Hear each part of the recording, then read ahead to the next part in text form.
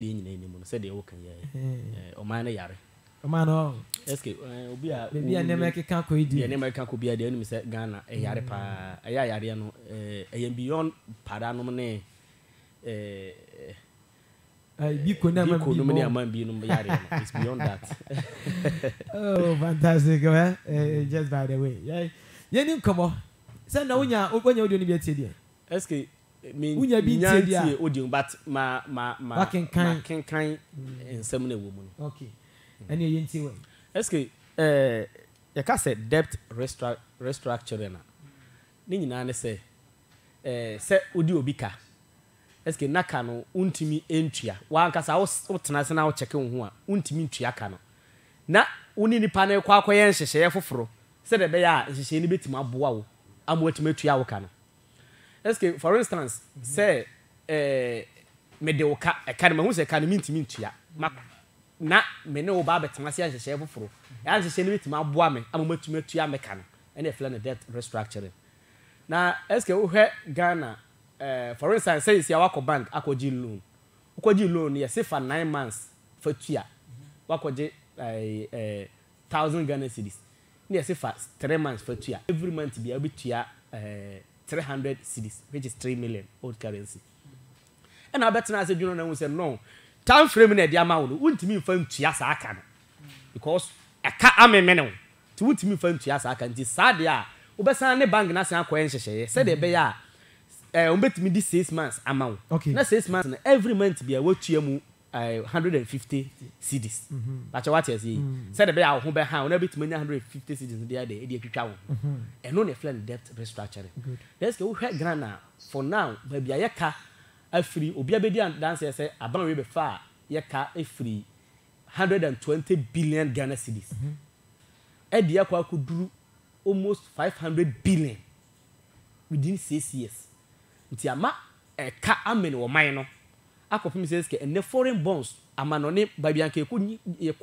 yekwa sign bond jebosia de be twitwa ye ho oman mu neske ni nyina sizi on say nche na rating agencies binom ti say Moody's no ebe rating oman we say ye debt distressed country yes oma oka yeka ewiasi nyina oman a sisi ye ne ka ka amen na wontimi ntwa ne ho ba bia woni ani da so on so mu rating ye CAA minus. Yes, that means you two any share any more SK. I want to so be any ho. Okay. Say, and she be go kwam say a bit ma be boyen. Ama yet me asie da dem. TSK na aban no hwe saa ka no ba bia odi oman na koduru na. Na wo hwe sika ye nya na wo SK almost 70% of tax revenue agino man wiem SK e di tua interest payments. Eye enye sika na yakogino ehun si hu no ene de yedi tua that means oman no debt na kai de no ya mene sika ye nya no oman no okay every year okay so for past 2 years ni aban budget bi odbe bia ko ma sika bi odbe bia no wo be hwe a na sika na ye benya na fi no mu no na sika ye be spend no so se sika ye benya no say wa he de make yin so a even 2021 budget e bi si ye but ya say na time bi abwe sika no so sene de ibenya no afinu saa bi na oman wi akwa akoduru ti abana tena se person o ye nhyehyeye kopim se kwa obefa so a obe restructure ne ka wode se de be ya ahohan be de ebeba enti we na abana ne se on se eske enema no so ama se abana nhyehyeye bebrebe okwe budget ya aban ye ya one eske ye expect 2023 eske asem wo ho one eske okwe bibi te se abana nhyehyeye bi na no ya nche no mkwa monetary policy aya interest rate NSK abdu 37%. Enti se bank enketo na se bi omunu kọ Ghana Commercial Bank akọ tosika e de ababe mabosia no omunu kọ je bosia de ababe mabosia no omunu kọ interest rate e de mo omunu e 37%. Ti wonu so ba wa so de more than 40%, at least 45% e de to so. Ti nesa wo kọ bank akọ je bosia ne eske mba be sisi obatme pese me di free ba bi ba okay se me hunti ma dia no ko bank akoje bosian ne na se bosian na wo kwa akoje no eske u ba bi tua ho 45%. Imagine say sika no e die ne ma na betimi di afa ne mpo ba ne ma no de beje sei eske no ye one ti be ma ne ma boa e de akoso e common sense two we bi to say VAT VAT ya 1999 Rollins introduce ye Akufo-Addo the biggest demonstration ever in the history of Ghana. Kumi preko demonstration because VAT inti. Okay. We see introduce VAT into one tiase. And the VAT no would the 2% abeka ho ne. Ama VAT do almost 5%. 5% and almost 22%. Okay, and also that means enema bo so say shoot to that angle no nko. If only a budget. If only say a budget no tuma. Second, third, okay, benchmark value. Aya aban no hye ne say every nima bi efira ma no eba.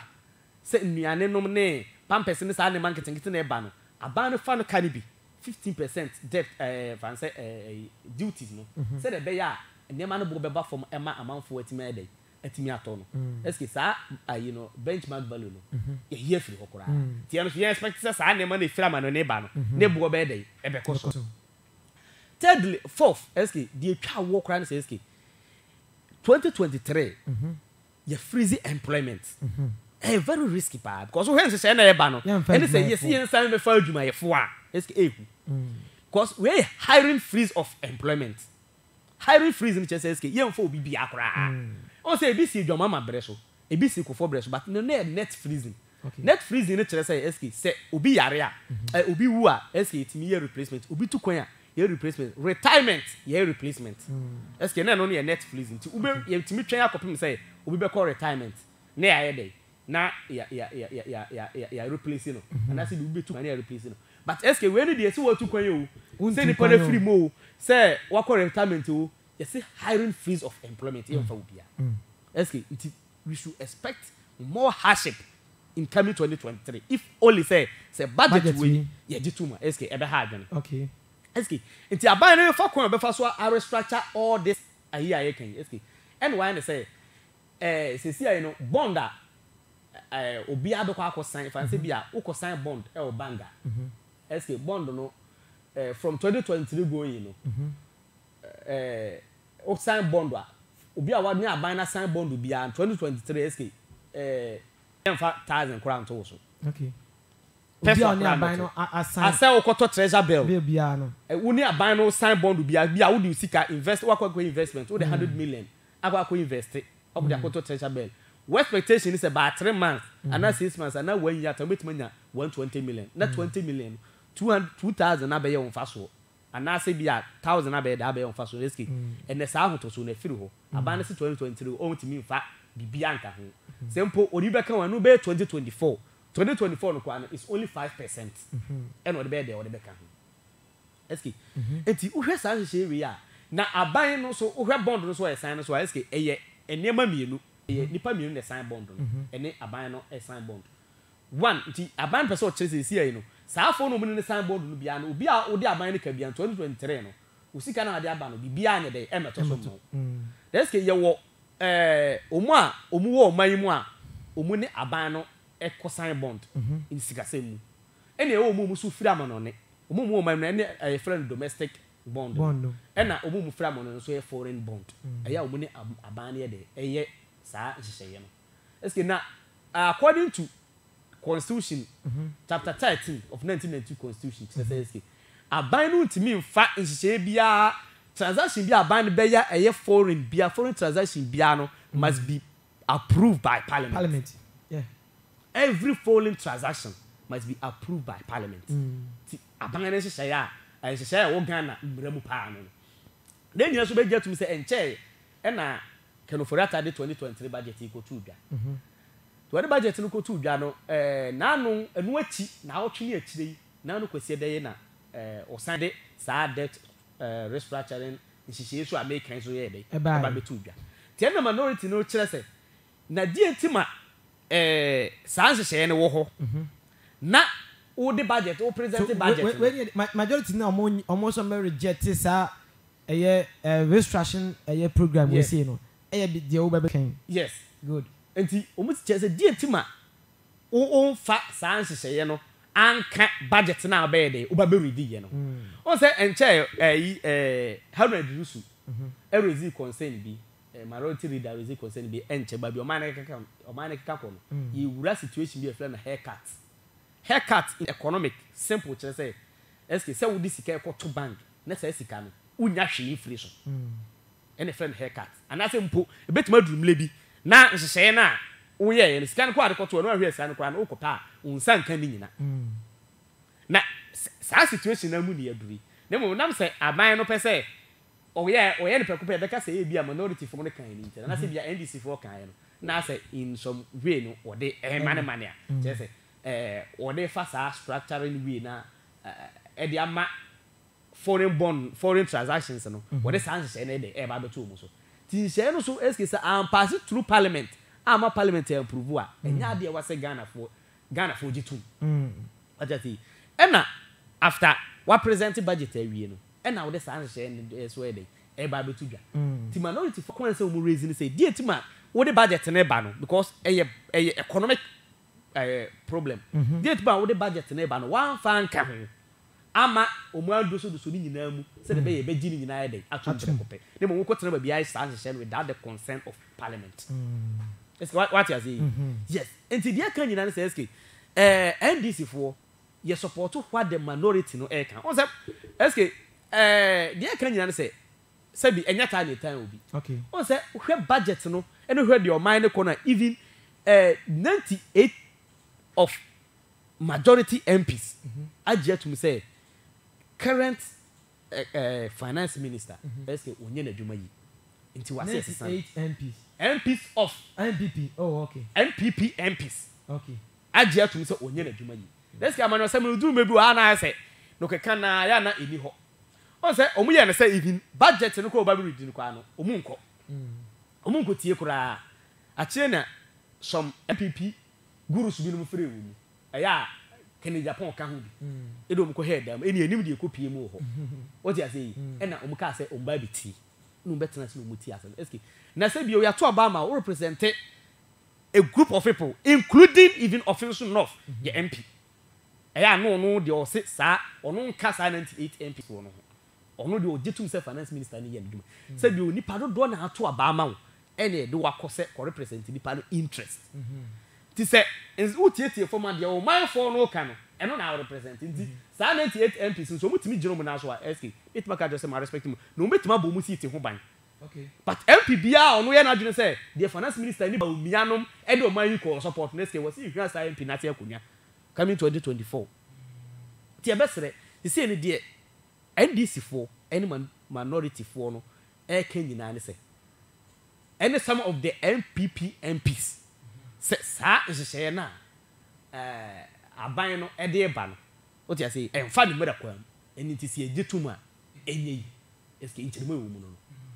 nti ye besere Ghana fo nyina say nyina ye nsole waka na ye nkuntia sa nhyehyɛ na ye ba no because individual to abeka say effective wo ba say waka say ni ye normal time ene mo dene ye ni ye normal time aban no kra no so no ne mo dene da ma no so these are near measures and komo ohun so mo ya e betimi aboa oban no so SK measures na wo ye no domestically one kasa wo so ufie no dia de no wa ya fa ho okay SK dia de no wa ya fa ho SK 10% no Ofori-Atta no ne bank no wo de ache ya na Onyam fanche. So into onu interest ni hia ehia in the whole Ghana.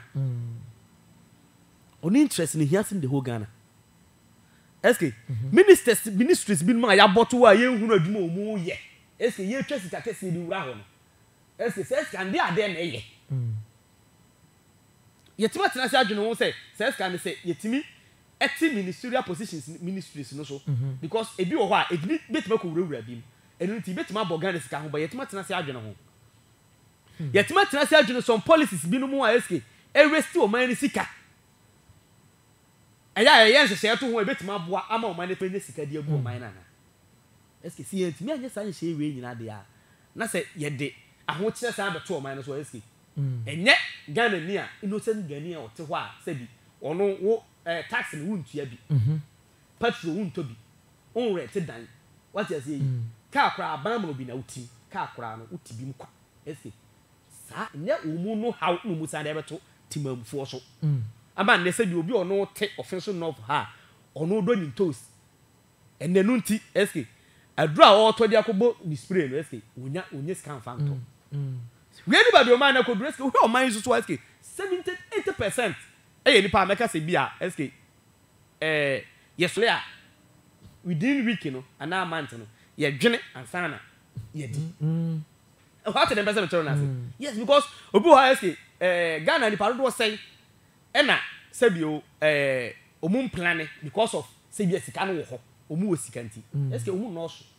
paka kredi do na o plan say man to kwan be na wasa me fa so sika say na wasa mi di what you say dey be say na wasa mi de to ho ene kwa de SK sika kwa ye fa bi nto ho ene nipa do say na sika omu nya mutimi di be to ho say ye de to ho e de atwen for future SK nti na koma the other 2 ways of saving money ni na so me ban fa so which is the speculative transaction and I forgotten the other one which is the emergency and that's if this care to for future use transaction method SK no a short okay na na ba aside transaction so aside the aside so she we ni the mu ni say SK you who say M1 no they come rather come to Cape Ghanaians omu be kuye ti nya de wa say Ghana for editum SK then say Ghana for we di SK me free can say asem we say aban we say SK ye di hwa aban no say on continue amamu we SK to 2024 SK na say 2024 dey was so twa SK amani ni bi ho men ka say bi obi nyaku na bi na mom amani bi wo SK hwe na aban no say nya it me for so ma step down or resign I will do things that be a join CIA you know you be tell my as step down SK why not why not we have 16 regions in Ghana here aya region bia sole ahemfo mu sore asofo ni yimanfo mu sore say aban won hye a wo ye no enye enti ye hia wa mamu ni bi ma SK di enti no answer so sore wa so sore SK ye dru samre no because se ye ka se ye besan ama amena ni bi ma se tu ne yes tu ye besan dipu ho ni bi ma SK ehu pa amaye the future ehu ko ya hwe ya aban be ba na aban wo nti papa a wase otimi di bebu akwan SK because of mess we no mu create dia to ntino SK yentimi nya ho hwe okay ehu pa very very risky okay yan call the second topic in so MoMo Agents na fe yan bie line ntum na emeya de kakra bi so no yedi second topic MoMo Agents pa kasa SK E-Levy de minu mienu nyina beji atum say eba no NDC for ekasa fa ho ne Ghana for ekasa bibiribi fa E-Levy nsem no ho eya nhwehwemu ni bibia ekoso kire se Ghana for anyi E-Levy na anya dai antum emum ye for so ye ene di E-Levy ni be dai ebeto Ghana for so because ni enim se susu anso de beba no emboa enye susu anso betima boa oman no oman mufo no asetenam enti SK de koya ne se aban no what beba 1% SK eno na ne Ghana for so SK erukwa de ne se first no mo di bo mu se enye ahiafo na mum omomu utimi transfer sika more than 100 cedis and 100 cedis de kwa unye hiani the kai say one of the ministers mani bi em say was the wusu e kan sansem twa Ghana for mpoa more say obi atimi transact 100 cedis timi transfer sika 100 cedis bia unye hiani e o man mu ha nti wase yete tie ebako ekoko wie say E-Levy no enye ahiafo nti wase yete wase yete next mo de buy no mo te SK and then say about chere say ya te so omo ti percentage say the na Ghana full so no e dey about 1% and anya sa yes na mum no senne wo gwa ko sende 20 cedis kwa de amount ma me a ye beti wo owo mi ewani say wonye fa nto kokko no mu a ye beti ilige 1% what you say senne wo gwa ko sende 50 pesos kwa na E-Levy be affected so that means it's say ya asema na NDC for cancer omu ba be kuma hiafo no eye no na aduru ho no but nyansa kwan so ya fa na say ya te so de a ene ba sa already na E-Levy mai no kwane esa ne sika na ti o SK ne yete ni na E-Levy mai no ye do be send bi o send 10 cedis ani yete o be bia ne betew SK ene no o send ya SK ne yente wa na say E-Levy that the baby na no so that the baby yes nti no chese wo send ya na ye nte say gina na de asem nka problem ni ho na mum ebi na esen abeka ho eno ho asem na ye ka okay es nti ade we ya ade etoa so a say ye transact ska ye di sika ko say maka sa asem we what happen say E-Levy ni so mu introduce a no one ebetima create arm robbers and pass ke wo ha na say sorry pa okay say ye gigi amanfo sika ne sa ne mane sorry because and next one here scar obetinti obi kuta sika kese bia because of E-Levy nti no de be fro car ai ana me boa e passa so a kwam kafo be kwa kohia wo kwam eske susu aso ni bi no na aduru ho no ti na ye hunu say Cruz down amanfo business okay na ne MoMo agent for esu say aban no ente so emfa ma say 5% eske to our opinion kwa E-Levy na say hu hia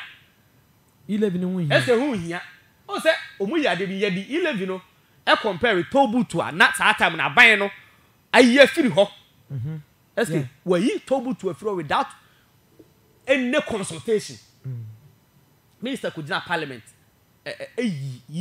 tobu and now and kwa no was in the parliament wa na so yi tobu efiri ho levy firi ho eske enne ye sen twa abesi se sa tobu to no ye sen ababe ye san de abebiem eske nti wi firi ho a ye kan ya na wo si wuntie no sabi enfa so be na wo so okay ene ye hwe amaya o matwe ho hia kasa kese enam kwan so eske se wo hwe na se ye gi se na enye bi ne obi no atete ni mo wurem na wo send 20 cedis e de ama o ma me so wonyi ntokoko no eske ne kokokura no eske koko ne obenu koko eske itokuta 5 cedis de ko koko ne pano ni ko se oba di eno no ame no 5 cedis going eske sa na tie no am kokuma sa no pare me ko gina koko mi se aja e de ametima to eske mi wie na ho na 6 cedis de ko ne nipa mi 12 cedis na me koko eske ka fa zuku the 2 cedis dem so wonum koko ame ya sori na de adwodwo koma twen kakra eske this where o man na kwa kuduru nti ya sei MoMo phone adwuma eske nti e be sra aban no se we introduce sa toboot ayini dia living the escape o say aye reintroduction the escape MoMo no ada so be ye firo kwa na say 5% na omo kan obi tie na aboa ye nyina 5% because omo you know mo fa ayi mai 5% no na sa threshold so na be free so na say 5% na ye de ko na yen san ko e da na mu biem because omo de na me say me hia omo kra be o me nyanya omo tiase mu ni ye est-ce que the omo say 5% no e da ne ba bi what you say 5% in the baby oba betena ha kan de da kire say de etin dada na enum ne betie but next anete okay est-ce que go bi aye business a ono ote ono send this can ono opeka kra firi hu ono aha ne nka hwe nhye mu pa nka se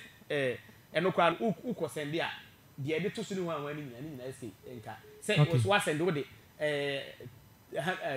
why see that to so akubi ko ye ensan NTB no but cost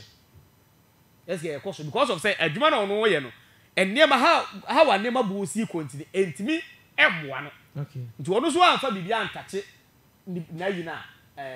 kakra anto so a eyi it's that's the reality eye no kre enye hye ni beblebe ne yekan dem the reality is nipa na adwuma na o ye no say no onya free ho e was say nipa no high yes I was say the panel high no just get omu kan de ye no mu ya adwene okay say aban no bitima ye hihye na obeyi afiri hokra ye ma menye we ansa na do anu asi mesra mo a Ghana waterfall mesra mo a ye say pipe bia pai wo sport 25 ele mu hono mo so no enyunu kopa epene so aba eti ye say Ghana waterfall say anopai obi susu ti ayen kan kire mo say omonko sport 25 oni mo no mo na ye say pipe bia pai a enyunu gigri pa anya asem ke 20 esremo a monko na monko hwe so na ye say nsuo no kwa no boa edire na e say enyunu go na ya na ye say betua de say pa ya monko na monko ye ho adwuma e ma tona bo fa si na me kofa course akra na yempo me de manusi no na me combine two topics ni nyina na maka kire Ghana for say for now e was say Ghana for starting me who say aban we say bi ye ni gidi o no mu bi because almost start catch enema be yi every day in and out eski enema so e get worse enema say na e say so see mom wa kotu the bible crack kan say eski yenya nyam mu gidi eski say no kwa no de ka eski metima catch place eski ene eski nyankopon bufuo na e o man so because eski for the first time aban bi betena konya so eski amma nipa maako be nwotwe awu ansa na wu so ayatena konya so na dan ko akufuado eski na fi say sa asasa no kwa akura solid wache eski be boa nti o man nkasa eski spiritually hiam paibo o man is under judgment. Ghana is under God's judgment and no atemu mu ne yewo eski because kwan ba refa so eski na de e hard no kwan ne say aban no sa afo no wu ye no eski aban na tuma so de se bia okohwe na busuafo ana o gina ba bi kron pa bo sa afo no din say innocent Ghanaians o mu kwoto oba ye kun wo mu no eski aban no aso hu se bibi kura asi it is aban a eski say moja kagu na so wotena na konya so kura na ope that's what the best of the so in spiritually you can physically you can you feel no spiritually o man we hiam pai asempa da me ka kire because e no me say nipa be wu na wo fa konya atena so because of wo konya nti obi bi o say John mama kan say wo say nipa ba ko pe e be lose one life na onu be di president there ene ka konya na enko yo let's go what you say okay Ghana e hiam pai bo under the government me da say let's get the name of Kanko Eden. Okay. But as you did but on 0203245881. Offer WhatsApp blind now. 0T449008881. I know your WhatsApp on Kwan. And I met me. If I'm first caller. Ewo ahasi na yanko yendim. Hello, good morning. Yes, I want to. Champion man, how are you? Oh, big man, how are you? I don't know who you pa. Me ba yanko. That's it. I'm more by my. Amen. But you have a senior quality now. Of a coffee in your quality. Oh, ask it. I did it for that you so I said down on the minor. That's my work. I won't let that. Yes, I think you have a castle who may be that. Say, a minor solitary and amado. No one resign. Ah! Let out the mama crowd vampire to a better Fakuya. Where there's some Mufian 9. The cost for no man say, she can come in power them. Right? Or say no me Akaman, the other men Akamano. You are 2 about 1 team in only answer. Not over for the dear person. Not your tower. You have a job at Kata, Obinama, Obi, and I know me Akamano. What I want to work as a about Madino. Other than the Wapaya Patapani. The catch was a Patapani about one, and you come and the back, so we may catch it all. Okay. Of our winning a million. So, may I say 0203245881. 0203245881. Number and old number and when you for now, no. Yeah, hold you on because of your year number crabby. It was so. Hello, good morning. Good morning. Good morning. Getting uncle. I'm here. Okay, so yeah, yeah, you Canadian was something like Canadian. You were Canadian. Was it the Tumu and Sienna? The Komu. The Dakomu and Kasa. Ghana, but I could do it live. So, but a minor could do it and yet a pay. Because I care one and I can make manager minor, and I would be Jaro throw, and I would be high place, and I'd get your pay, and then the minor could do. Then would see your minor. We took the end because I'm on a whole channel. I give a deal, no, we cut at the end way, whatever. This is a free employment. Why would the echo? No one push your bus school, I'm going to be. So I could do that together with the day. Then I'm going to see what I kind of pray. What I tell Sunday day. I said, as a mama president, so Mama Nation, Mama Nation, and the other echo, and the winter maker. Medas, or mine on the city at the two. You, your mama, the answer, Medas. Mr. Medas, good morning. Hello, good morning. The battery in Tiway. I ask him, Papa, no, Chow, Nabu, Mustafa, or both made Papa. eske de kelim kan ya na metwa so minya udru se no a wonye di na se de o ma ne ko ne de aji o musamo ya dan sumu enfi na ma manfo ofisi afi a ene ya ka manfo abon ni bi ni sumu da no wa se de o ma na aji o musam se de minya musafa kam ne mu du o ma ne fa ene di to butuko etina e de ba e di E-Levy ko e di E-Levy ba o ma se wa no kwa na de pan ne mo se de musafa kan ne de peku bia wo ma di mochi ye transport mi se fiana de du ni a chere ni pipi abanse ti o ma bon pa nye dia konya no e ma o mi ni adi fo bia kan na kuma tuniem eske me ko ma me cha executive so wo nyina e de wo executive ni nyina ye cha wo mu nyina okay so me da say yampa we na oh sorry went me nyina so number 0203 we a new number nti wanya to pass na ayi ti me share about last one after the ministry nyame adoma watch out to kopem say your old number now be activated 0203 245881 0203 245881 channel snapshot to one nyame adoma watch no na watimi abamu entemo Madam Mustafa ye ko da kam na be ye kra bi dama office no for ye ko yo SK ye ko no me pese me ma atiefo te asembia sikakra okay your mama time SK Ghana you see ekodum so SK ma true challenge we everywhere SK baby me ko bia baby me nya platform bia SK me true challenge say MPP for mra na omu kire say Canadian no na nye technical problem na omu describe some problem bi say eno mu na ye pese omu kire ye one ade ba ko pese sa ade we ene baaye ye fa adum so jaye pese omu kire sa ade bi but true challenge we everywhere ti me pese MPP from omu mpanifo nyina be sisa me obi timi betena freme da koro no ka chem say o ba be kire me de omu ba omu ye fa adum so SK dum so jodo mani mama so bu dum so asana wo what you say yes so bu dum so problem e na dum so na SK sa atam nyina no SK na amanfo ye aduma nya sika eto ombotom SK dum so ne komo nyepe o uda sum ni se komo do SK yepe SK enyepe sa nsem we nkwanta dem SK nkwanta dem pa eti se atiefo yen hye sa ade no nso okay me da SK we ma no si na metia constituency chairman John Kwame Ameyaw na machia secretary 1 honorable Aliya ya SK any constituency executives ni nyina SK me chia omu nyina na SK me fa akonya we so na ye youth organizer honorable Bartholomew Derry nyankopon atom ka afre o ma me sa mele minu ka say ne ye be call off na yakwa akopɛ ma me no korabre nti ye ma ye nua no yakɔ na ye chia NDC fo nyina adam kwankwa no sida kolesi ni nyina SK ye chia omu nyina SK ofa kofi so me chia no na kanewu SK me chia omu nyina